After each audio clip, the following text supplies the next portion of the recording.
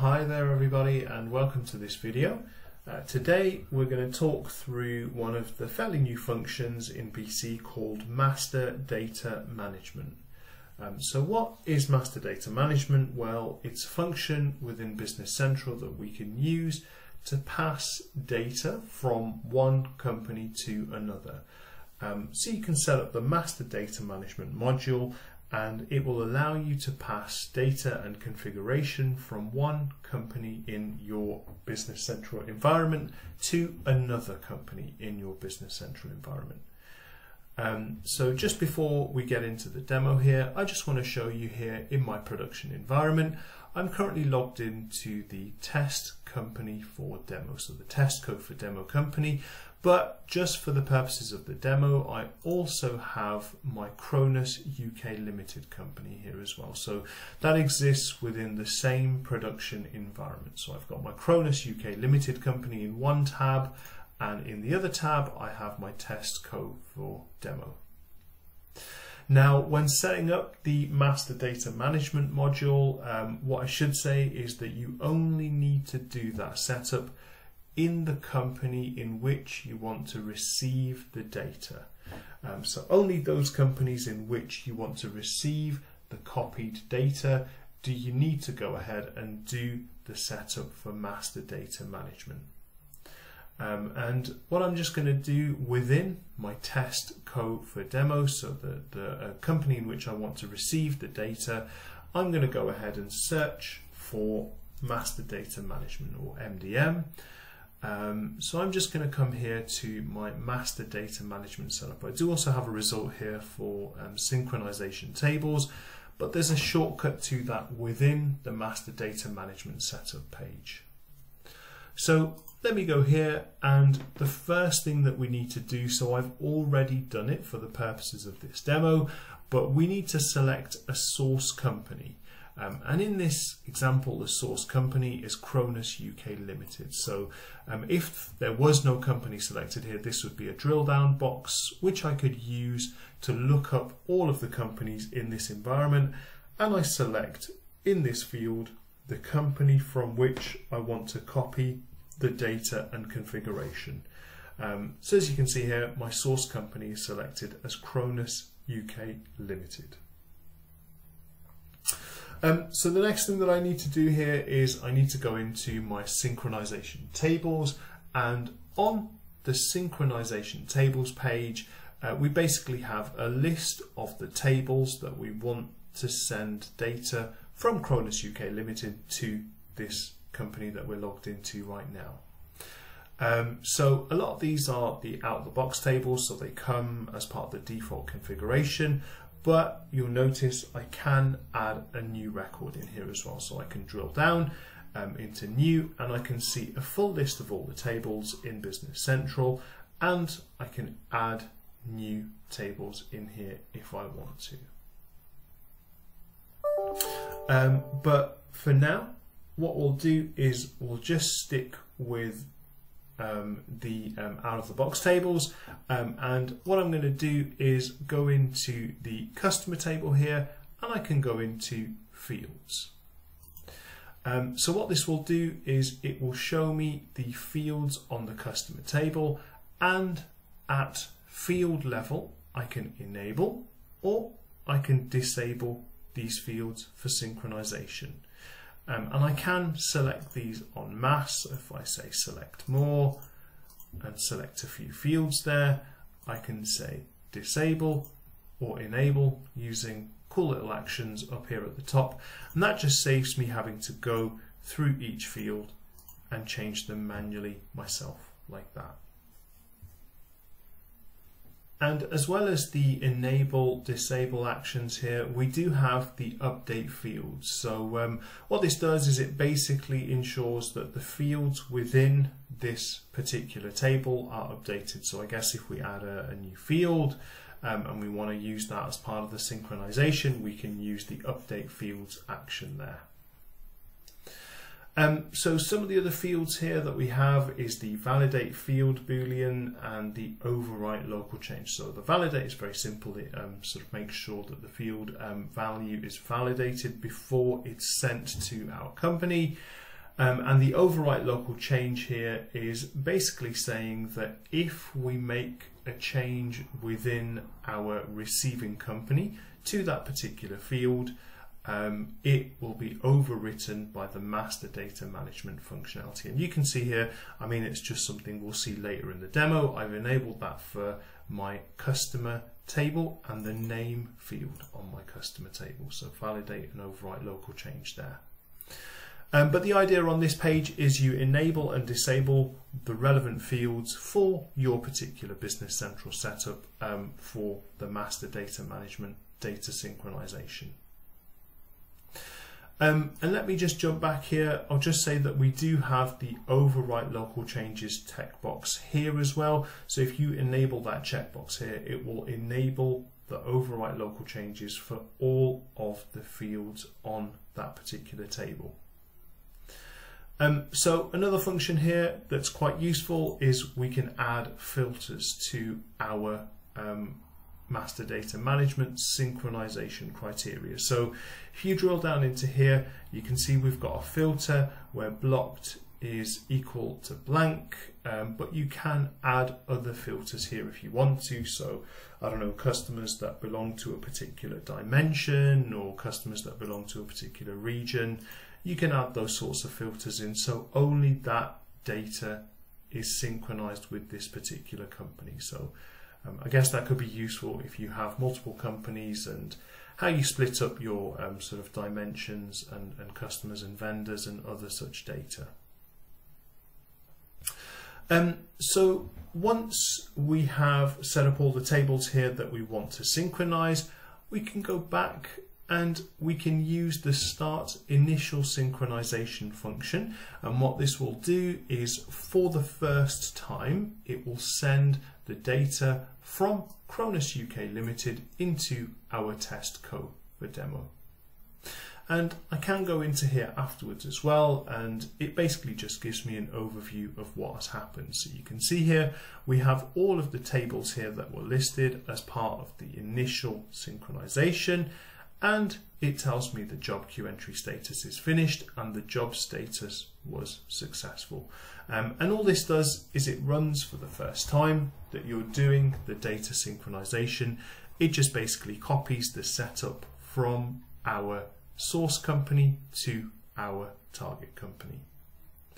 And we have synchronization mode here. It's either set to full synchronization or match-based coupling, and this is normally set up based on whether or not you have records in the target company table when you're setting up the initial synchronization.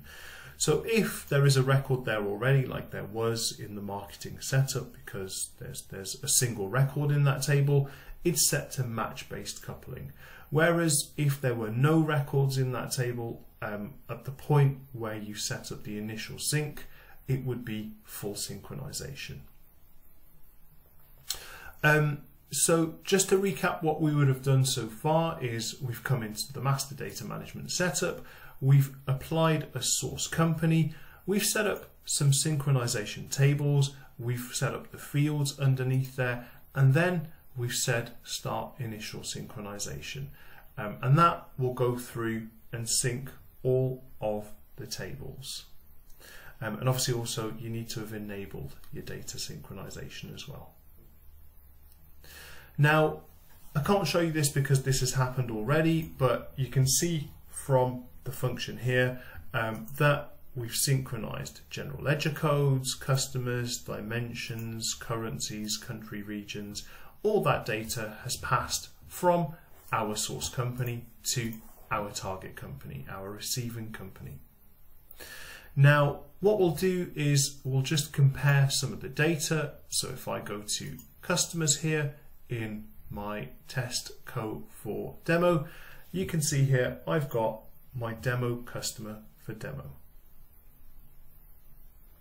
Now, if I switch back to my Cronus UK Limited company here, so this is our source company, I can also go to customers and I can see I've got the same list of customers. So if we focus purely on my demo customer for demo, what I'm going to go ahead and do is just change the name field here within my source company. So I'm going to change the name to change 1. So I've just made that change within the Cronus UK Limited Company. And what I'm going to do is go back into my test code for demo. Just going to hit F5 on my keyboard, and you can see that change 1 has now automatically been set as the name for customer C0010. So if I switch back, you can see Cronus UK Limited is change 1 as the name for our customer, and test code for demo is also change 1 as the name for our customer. So this is basically how the master data management works. So if you change a record within your source company, it changes that record within your target companies, within your receiving companies. So what we're going to do is we're just going to do a slight change here.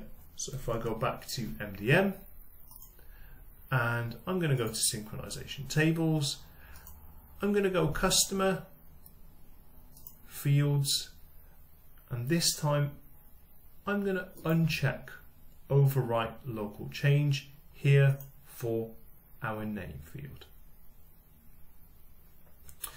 So what we did there was for the customer table, I have said we no longer want to overwrite local changes. Now, what I must do is go to my customers table in my target company, and I'm going to change the name myself in here. So I'm going to say test customer for MDM demo. And now what I'm going to do is go back to my Cronus UK Limited Company. So I'm going to go back to my source company here, and I'm going to change the name again here of our customer to change 2. So just to recap there, we have changed the Cronus UK Limited customer C00010. We've changed their name to change 2. So if I now go back to test code for demo, we see our customers here, C0010, and if I hit F5 here, you can see the data refreshing over this area here. It is not changing the name for our customer. So I'll just come off the screen and back on just to show you for the demo. It's not changing the name. So why isn't it changing the name? Well, if I go back to our MDM and synchronization tables over here, what we said on the customer table in fields was we said overwrite local changes is equal to no. So we unticked that box. So that's the reason why it's not updating the field in our target company anymore. But I can see some more information here. If I go into my synchronization log, we have a log here of what's happened. And if I go into the failed record here, it basically tells us the error. So the data could not be updated because of the following error. Record number C00100 was modified locally since the last synchronization. So basically, because we've disabled that functionality, it's not allowing us to update that field using the master data management. So that is essentially how the functionality works. I mean, I'll leave you guys to have a play with that. Please feel free to go ahead in a sandbox environment and get comfortable with the way that it works. A few other things on this is that it won't cover deletions. So if I was to go to my target company and delete a record, it would not delete that same record in my target company. So a deletion in the source does not result in a deletion in the target company. So just want to be wary of there.